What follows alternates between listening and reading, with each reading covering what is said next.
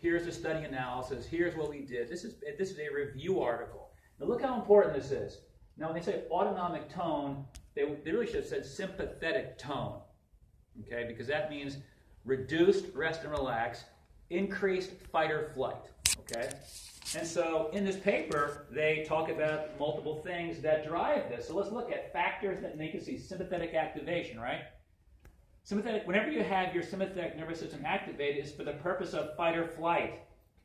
Relaxing. Isn't that what you want to do when the saber-toothed bobcat is running after you, right? Or the Florida Panthers. I'm talking actually the cat, right? You want to run.